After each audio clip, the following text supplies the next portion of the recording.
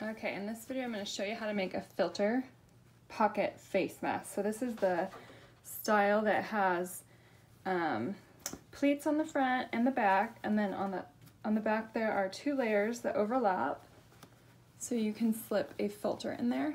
And a lot of hospitals are wanting this type, and they'll put their own filter in, so you don't have to worry about that. And this is made with ties that are just made out of fabric, and that way they can wash them at really hot temperatures. Elastic won't withstand that, so that's why I'm using ties for this. And these are not bias tape, they're just binding, and I'll show you how to make that. So on my blog you can print out the pattern pieces if you would like, and these print out on regular standard paper, and then you trim them and tape them together. So I'm going to show you how to do that. So you just line up, you can trim with scissors or use a paper trimmer, and you just trim up the dotted lines. And you only need to do that, you only need to trim the sides for this, just one side. Now I printed on cardstock because it'll make a sturdier template. But if you are just wanting to use a rotary cutter, you can do that too. You can use the measurements that are provided in on the blog in the post. Okay. So if you are wanting templates, you tape it together along the lines and then cut out the pattern pieces. And so that's how you do it. There are 4 pages and 3 pattern pieces, the ties, front and back. So I've already cut my pieces, and if you are more of a visual learner, you can also print the printable instructions and just read from here. And this is a PDF file, so if you need to share it with an organization or a friend, you can also do that. Okay, so you will cut out 1 front piece, this is 9 by 7, and 2 back pieces that are 9 by 8. And then you'll cut out 2 tie pieces, and what I did is cut along this is just like yardage of fabric, and just cut 2-inch strips. So these are 44 inches by 2 inches, and that's a really fast and easy way to cut them just with a rotary cutter. So to get started, we will press the front and the back pieces in half lengthwise. So you fold them like that. Press, I like to use a lot of steam for this project. It just makes it fast and a little crisper. And just a side note, you'll want to pre-wash your fabric so that it doesn't shrink later. And the better quality fabrics are going to be a tighter weave, which will offer more protection from germs. Okay, so after you've pressed, we're going to pin the top and bottom pieces of the back to the top and bottom of the front piece. So the back pieces are folded in half, and I'm putting the open edge at the bottom and the top, and they're going to overlap about 1 inch to create the filter pocket for us. So you can see how the folded edges are overlapped, and then you'll just want to pin the sides a little bit. I like to pin at the overlap and then at the corners.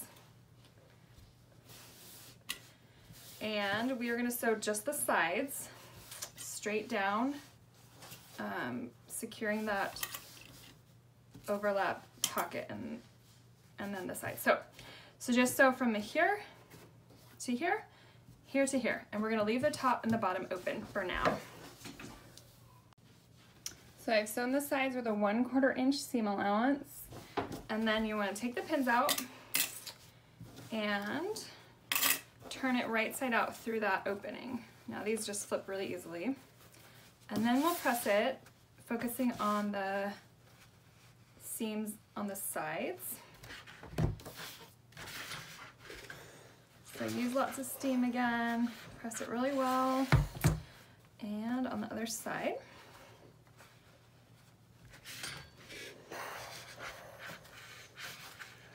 Okay, so I pressed that, and this is ready. So now I'm going to make the binding. So the binding is made from 2-inch strips of fabric. Now this is not bias tape. Bias tape is cut on the bias grain, which is a diagonal grain, and that takes forever to cut, which is great for curved projects, but since this is straight edges, we don't need bias tape, we'll just use binding. So what you do is take your 2-inch strip and fold in 1/2 inch on either of the long sides and press it. So we're pressing it and we're gonna make a double fold binding. And then, so you do that for your whole strip and then fold it in half again and press really well. Use a lot of steam on this, and that will make your binding where you can slip in we're gonna slip it in like this. So I have some pre-made binding here I already made. So what you'll do is find the middle of your binding piece and then open it up and match it to the middle of the mask,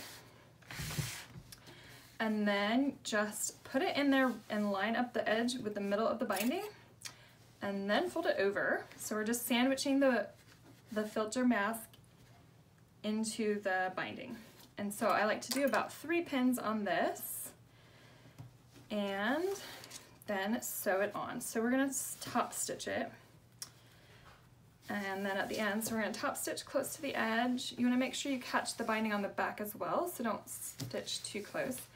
And then when we get to the edge, we're going to turn this in about 3/4 inch or so. And this is a really just quick and dirty way to get the binding edge nice. You can also knot it, but I think this will withstand the washing process a little better. And then we'll just sew from here all the way down. I usually like to start about right here, sew all the way to the end, and then go back and start and sew the other side. So we'll do that for the top and the bottom. Again, find the middle, and then we'll line it up and pin.